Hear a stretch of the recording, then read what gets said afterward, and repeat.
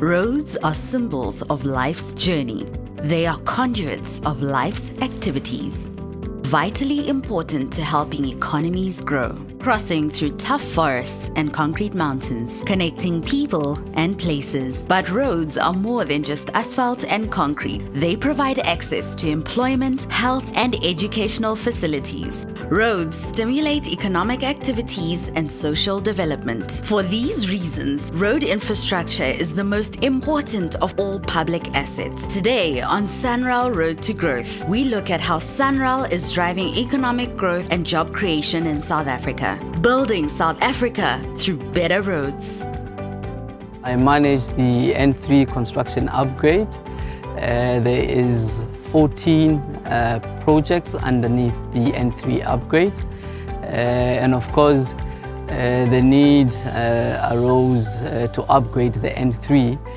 Several reasons, of course. One, this particular project has been identified as a SIP being Strategic Infrastructure Project, which are a group of projects that are managed from the President's office, specifically to improve the economy of the country. There are several strategic infrastructure projects, and this is one of them.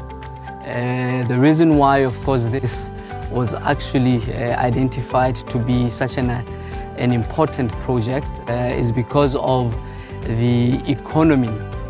There is a lot of economic growth between KwaZulu-Natal and Gauteng. As you may have realized, there's a lot of freight or increased freight transporting of goods from the harbour, KZN, KwaZulu-Natal harbour, Durban, all the way to Gauteng, which of course is the economic hub of South Africa. So one of the reasons why the N3 had to be upgraded is to, of course, to accommodate that increased traffic flow in order, of course, to facilitate improved movement along the N3. But of course, as you know, with every road construction, there is, of course, improved business opportunities within that region.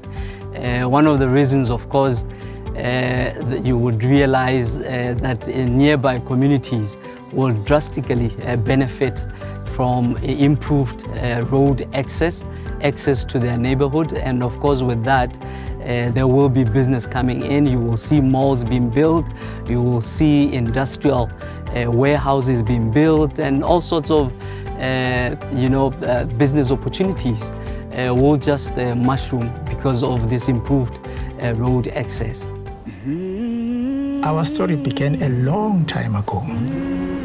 It's a story of growth, where we have seen the country change. Every day, there's something new, something world-class. And I can honestly say the future is right here in Mzansi. SANRAL, Beyond Roads. Valentine and Nogwanda are contractors on the N2 and N3 project. Being awarded this contract has affected my business in a good, positive way, and of course in a profitable way. With the tender process, it was fair. I think it was fair for me, and it wasn't that hard to actually bid for the tender. I had to fill in the tender document, of course, and bid for the tender. I think after 2 months, I was called actually for an interview. I was very shocked to be told that I was shortlisted for an interview. So I went, I did the interview, was put on a probation. I supplied diesel for like 5 times. After a few days, they emailed us the contract because we did supply and deliver to them. My company name is Minatlo. I deal with concrete works, which is the V-drains. We do a setting out, design templates according to drawings. After that, we call the engineers to come and inspect for measurement, and everything is accurate. And then after we finish with that, we pour concrete. And then we do floating according to the standard that they require. So me, being on site has helped me a lot, because now I can tell you what to do on beat drain and everything. So when the weather is bad, it does affect my business, because now I can't deliver like on my day-to-day basis. So it's a loss for Ubajabulile project, of which is my company. So on a regular basis, we supply about 8,000 liters a day. So imagine having to supply 8,000 liters a day and having not to supply for 2 days because of the weather. So that does affect my business in a negative way. The next time you are on our roads, ready for school? Yes. I'm proud of you. take a moment to think of the number one.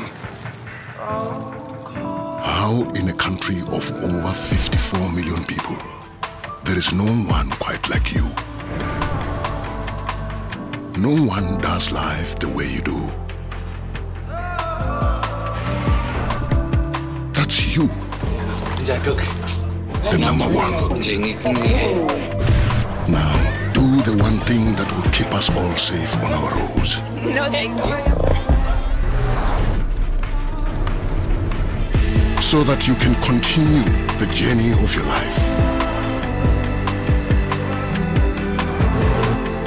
The journey of the number one. SANRAL has taken initiative that within or whenever SANRAL executes or constructs a road, there must be benefits realized by the community, initiated by SANRAL through a program that SANRAL calls as community development projects.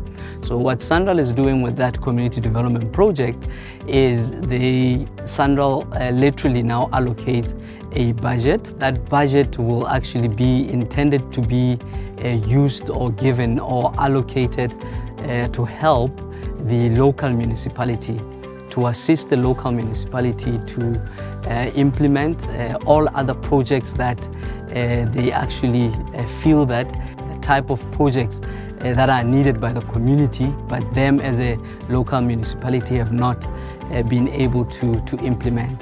So from the infrastructure plan that they have for that financial year, what SANRAL will do, of course in consultation with the municipality, we would identify suitable projects, and out of those identified suitable projects, we will then as SANRAL assist the municipality to implement. So now these are the type of projects, some are not even road related, some may be road related.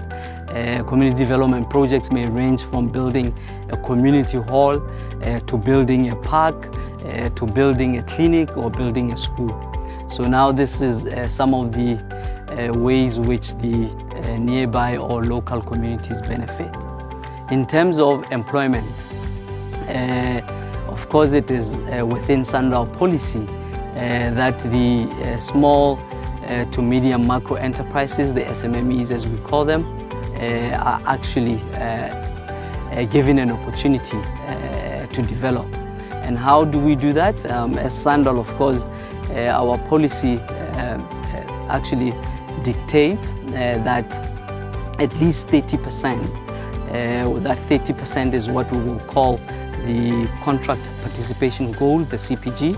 30% of the contract price is actually allocated to the type of projects or packages which the SMMEs within their capacity can be able to execute.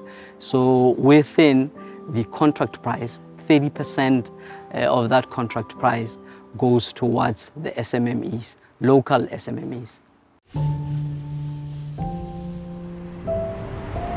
Do you know who built this road? No. Mkhulu wakho. Ngempela? Yeah.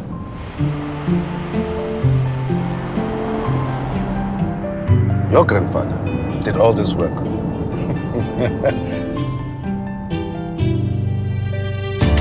He was there right at the beginning when there was nothing for kilometers to get to Durban or Doti.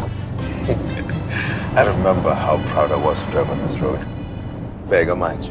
The drive to improve our lives is well underway. This is how we respond to the needs of our people and influence our country's economic growth. This is the drive for a better N2 and N3 in KwaZulu-Natal.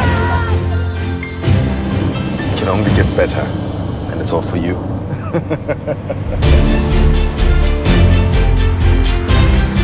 SANRAL, building South Africa through better roads.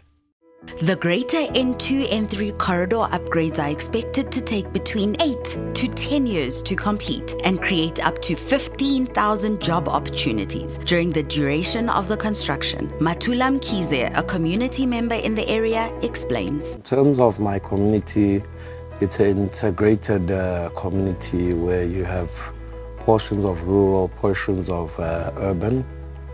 It's got mixed cultures, and the border or the divide between the two are the two road networks, which is the M13 and the N3. And commonly the two communities share economical engagements whereby you would see people moving from the rural community coming across the freeway to head towards their workplaces.